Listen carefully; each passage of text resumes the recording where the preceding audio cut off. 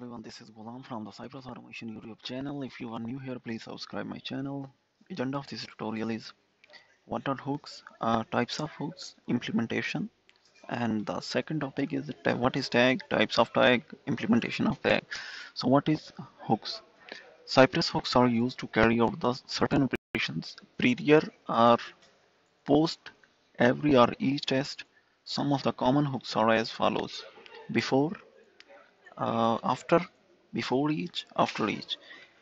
Before hook is used once the prior execution of any test within a described block is carried out. After hook is used once the post execution of all the tests within a described block is carried out. Before each, it is executed prior to the execution of an individual it block within a described block. So after each, it is executed post execution of the individual it blocks within a described block.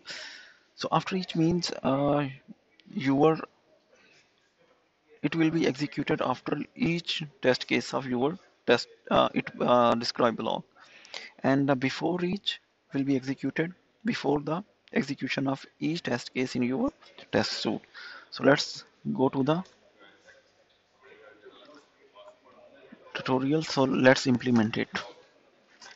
First of all, just implement that. How we can implement? Just create a describe block here. You can see that this is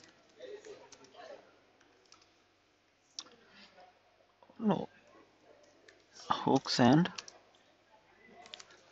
tags in Cypress. So I am creating my first describe block here. Function.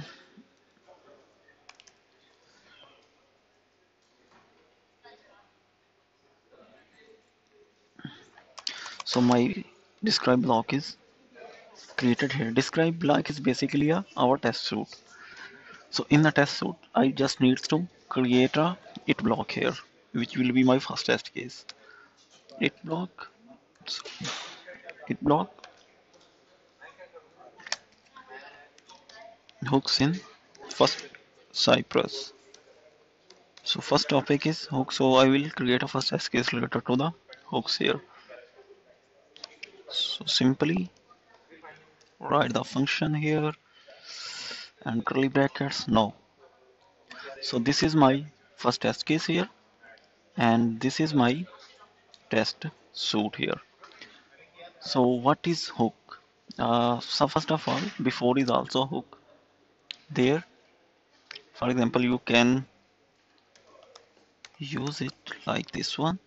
Before function. Okay. So it executes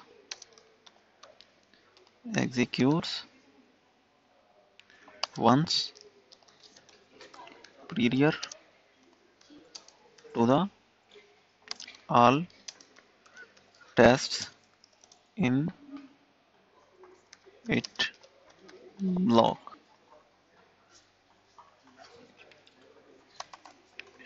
So just okay. So for example, just for now, cy.log just doing a we will just print a log here and just print out a before hook there.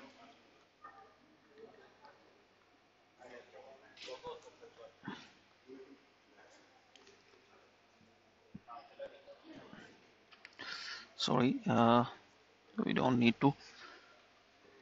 So just go to execution, just okay. So Cypress could not detect any test. This file, okay, yeah, I got it. Actually, there is a Mocha library here which is automatically imported here. So just also print something in the first test case here, Cypress. You can use any test case or use any functionality in your first test case, but I am just simply printing some values here. This is my first test case. So also create a second test case also here. Let's see. This is my second test case. Let's see what's happened there. Second test case. This is my first test case, and that one is my second test case. Just cypress.log because before, okay, that is not the Cypress here, that is just cy here, cy here, and cy here.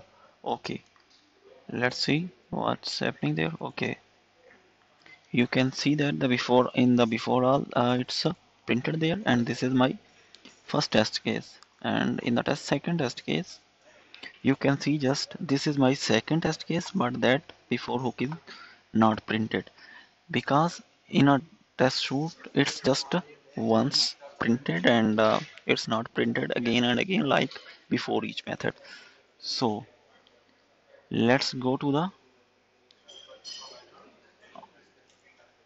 this is our before method here, and just go for the after. If you want to print a message or do if you want do any activity in the last of your test suite, for example your test suite has been finished and you want to print some message there, or you can do any logout activity there, then you can do it in a after method.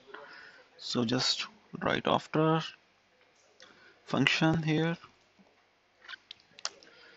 function, and you can do that activity here, cy.log. So you can write simply this is my after activity.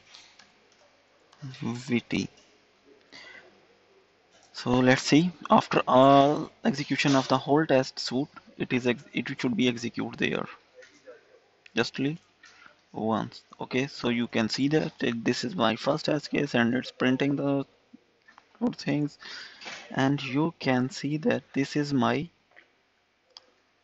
after activity and it's in the after all.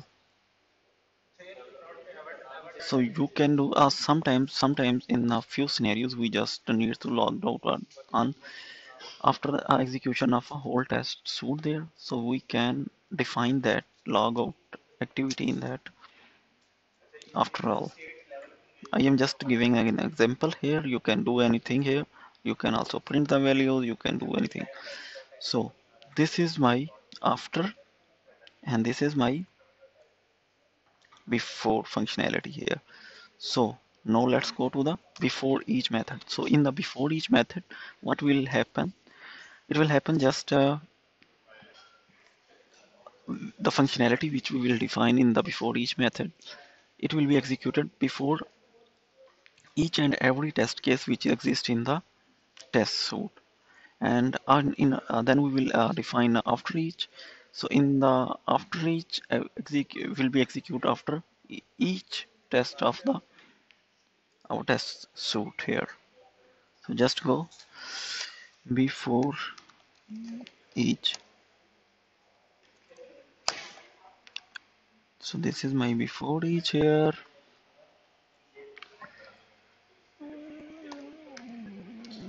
function. So you can, for example you have to clear the cache before each test. For example, if any test case is executed there and you want to clear the cache, and and then it will be execute a second test case, and third, fourth, sixth, seventh, and if you have a multiple test cases, it will be executed before each test suite there. So just go here, and or just we just currently we are just printing values here, log. You will see that this will be printed before the both test cases. This is my before each method. You will see that this message will be print before both test cases. If we have a multiple, then it will be shown multiple times here. This is my, you can say that the third. So if we have a third test case, three test cases there, it will print before each test case here. You can just see it here. It's saying that yeah, completion error. Okay, it's once again it's here. Remove it and go to the test. So this is my before each method, and you can see that it is in the before each, and you will also see it here. Yeah, it is also visible here, and it should be also visible here. This is my before each method.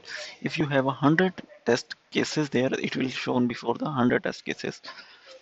So now just go to the before method. It will just show here in the first test case, and nothing, it will be appear again.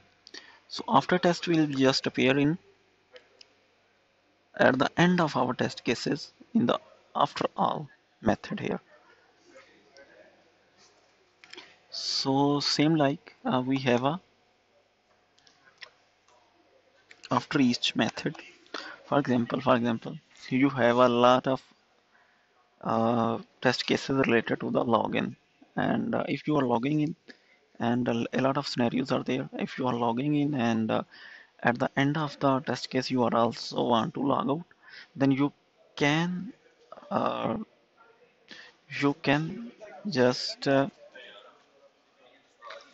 do that activity, log out activity in your after each test case. So once it will be logged in the first of that test case, then it will be logged out automatically at the end of that particular test case. So just go to the after each here, and just name it as a function, and start it. So we are currently just printing a message here. So you will see that this message will print after each test case in our test suite. After log, and this should print at the end of each test case. So let's see, it should print at the end of each test case.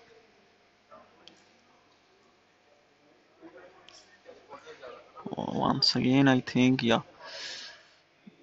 it needs to remove that. Okay, so you can see that in the first test case it is printed here, in the second test case it is printed here, and in the last it is printed here. And this is our after all activity, and it will just once printed at the end of our test suite. So I hope you have got idea about that. If you are having any confusion there, you can just ping me in the comments. Thanks for watching this tutorial, and also subscribe this channel. Thank you.